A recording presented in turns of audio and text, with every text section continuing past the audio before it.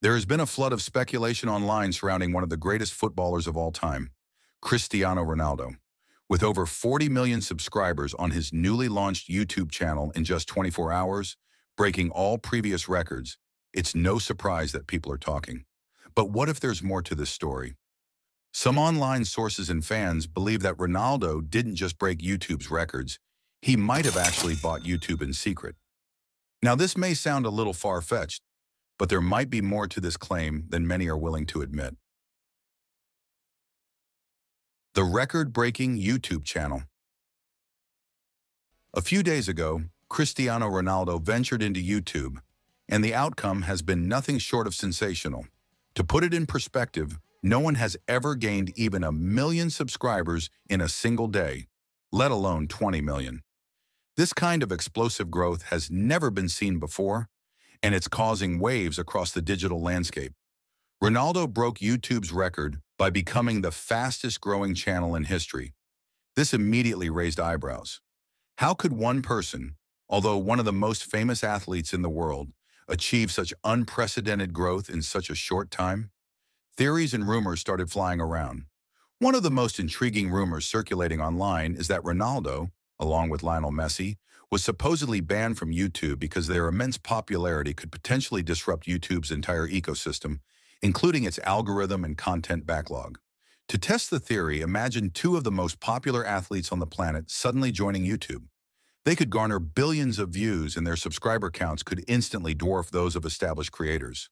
The theory suggests that YouTube might not want that kind of disruption, especially if it means altering the platform's algorithms and potentially creating a backlog of content that the system simply can't handle. Some speculate that to avoid this chaos, YouTube might have initially banned these football icons from creating channels.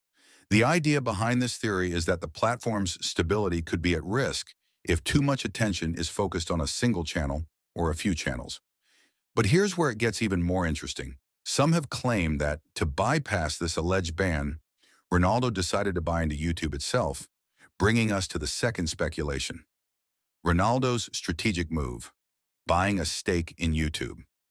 Another theory gaining traction is the idea that Cristiano Ronaldo bought a stake in YouTube. As a shareholder with vested interests in the platform's success, it's hard to imagine how a personality like Ronaldo could be denied the opportunity to have his own channel if he wanted.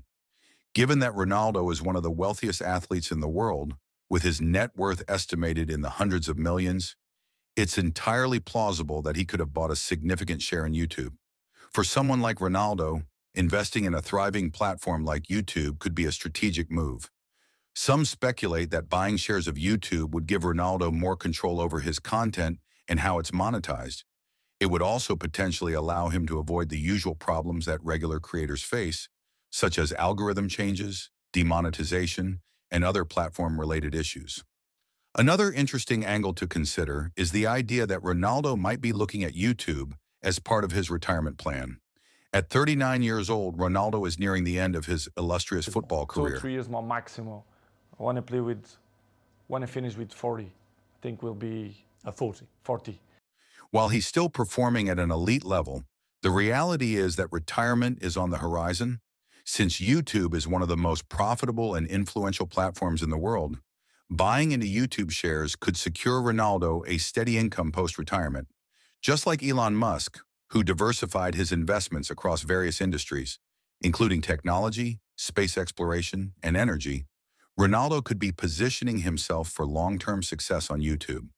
According to many, Ronaldo's involvement with YouTube is likely a strategic move to maintain his relevance and financial stability after hanging up his boots. After all, his name alone is a brand, and what better way to capitalize on that brand than through one of the biggest platforms in the world? Online reactions and speculation. Of course, these rumors haven't gone unnoticed by the public. Social media is buzzing with theories, concerns, and even some outlandish ideas about Ronaldo's involvement with YouTube. One user on X, formerly Twitter, Efact Media PR, noted, "Ronaldo joined YouTube today, and I'm seeing a lot of people saying YouTube would regret this, LOL. This is a marketing strategy for YouTube itself. If you check the Instagram post that Ronaldo used to make the announcement, it was a collaboration with YouTube." This suggests that Ronaldo's YouTube debut was not just a personal milestone, but a carefully planned marketing move by YouTube itself. Collaborating with a global icon like Ronaldo could be YouTube's way of tapping into his massive fan base and driving even more traffic to the platform. Another ex-user, Amalak Moja, raised an interesting point. Google really allowed Ronaldo to join YouTube. How will they pay him? He will make them go bankrupt. While this might sound exaggerated, it underscores the concern that Ronaldo's presence on YouTube could overshadow other creators and potentially strain the platform's resources. A third user, at the Somali, remarked back in June, Ronaldo can't have a YouTube channel because of the unimaginable amount of subscribers and views he'd have, which will shorten pay for other creators. This is not even a debate. This comment highlights a genuine concern within the creator community. If Ronaldo's channel continues to grow at such an unprecedented rate, it could indeed affect the distribution of ad revenue and visibility for other creators on the platform. What does this mean for YouTube? So what does all this mean for YouTube? If these rumors are true and Ronaldo has indeed bought shares in the platform, there could be a significant shift in the dynamics of online content creation. First, Ronaldo's involvement could set a precedent for other celebrities and influencers to invest in platforms where they host their content. This could lead to a new era of creator-owned platforms, or, at the very least, creators having more say in how their content is managed and monetized.